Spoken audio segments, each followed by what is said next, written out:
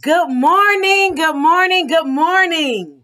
Oh my goodness, guys. 6 days down. Yes, you made it. 6 days. We are done tonight at midnight.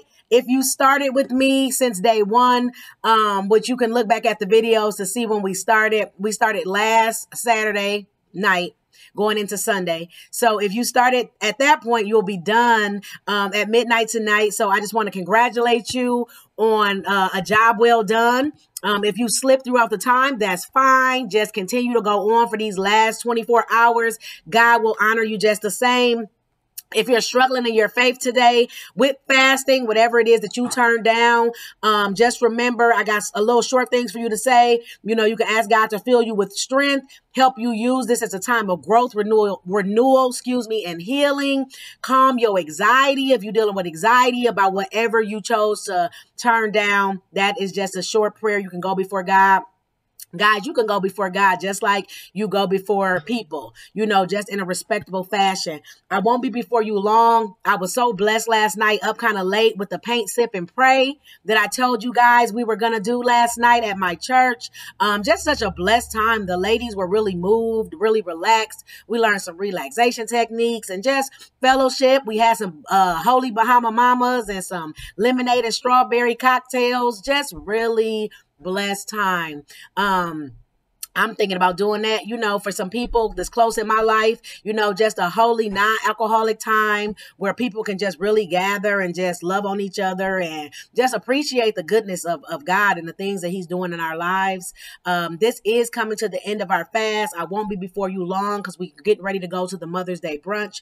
I will be performing today, so we're going to try to go live with that, or I'll add the video later on to my YouTube channel to pray you guys are blessed by that. So as we go to Jeremiah chapter 23 and 24.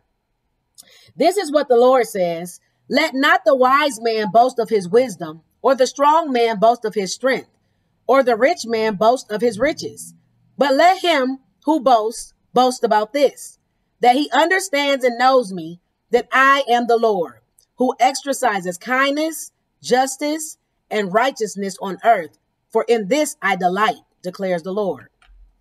And I'm reading in the NIV Bible. It's a women's devotional Bible. It used to be my grandmother's. So blessed. It has a lot of devotions in the middle of scripture.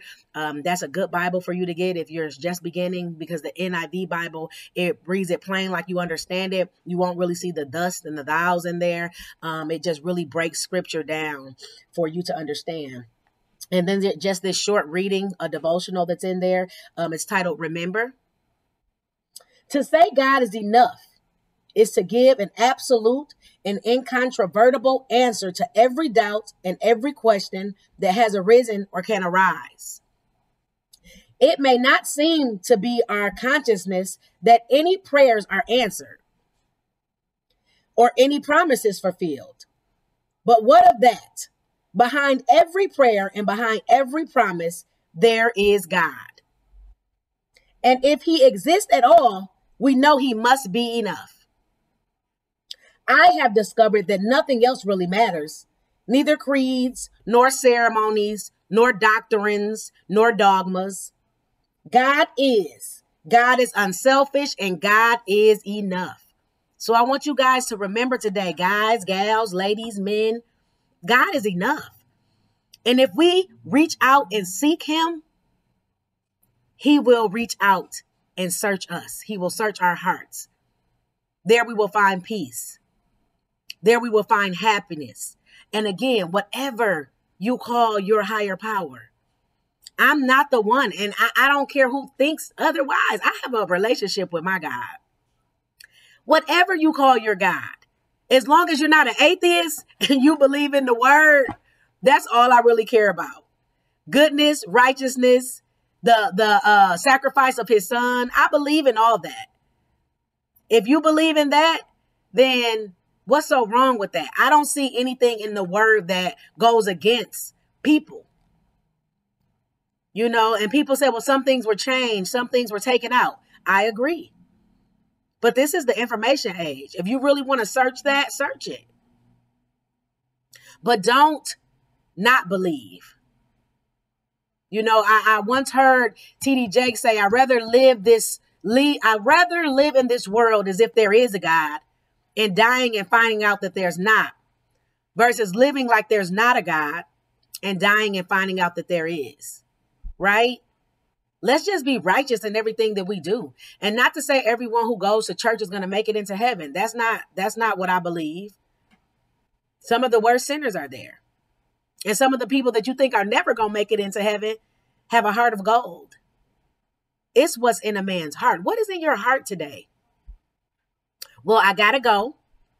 We have 24 hours, so I'll get back with y'all in the morning, hyped up and excited and congratulating you for getting through your 7-day fast. Tomorrow is Mother's Day. Today is the 7th. You be well, be safe. I ask for God to give you traveling mercy and protect you on the highways, byways, and expressways. And remember, most importantly, you are the missing link. Go gather your sheep.